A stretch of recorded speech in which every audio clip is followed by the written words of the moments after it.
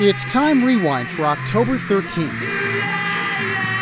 The Beatles make their television debut on Sunday night at the London Palladium in 1963, and millions of British viewers tune in. Media accounts describe mayhem among fans outside the venue, and the term Beatlemania is coined.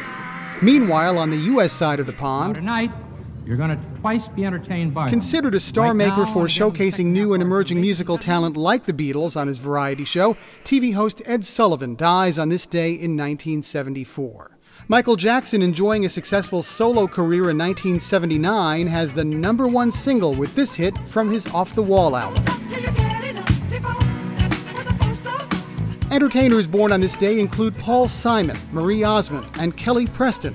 Also born on October 13th, the Iron Lady, former British Prime Minister Margaret Thatcher. That's Time Rewind. I'm David Mendel.